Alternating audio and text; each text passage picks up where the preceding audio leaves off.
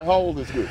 Goose is about 11 years old. She is owned by a lovely young lady in Alexandria, Virginia. She is a competition horse, very good at what she does. The horse standing behind her is Ivy. And say hello, Ivy. Paul Turner knows these horses well. He runs the Marble Ridge Equestrian Center.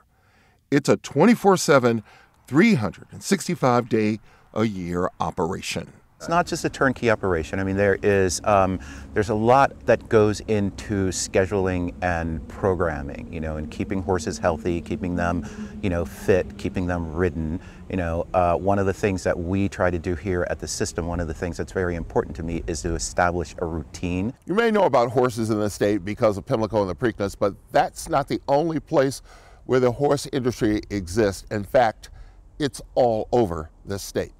There are about 100,000 horses in Maryland, and about 25% of that is the thoroughbred industry. But that encompasses not just the racing aspects, but the breeding, and then also when horses are retrained for other disciplines after their racing careers.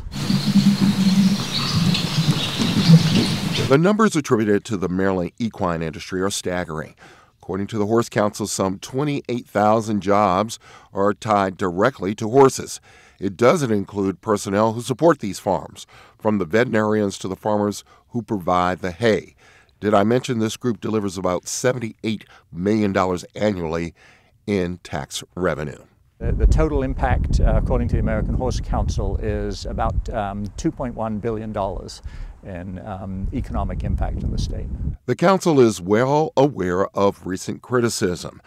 Animal rights activists have pointed to the death of racehorses and farms whose conditions are unsafe.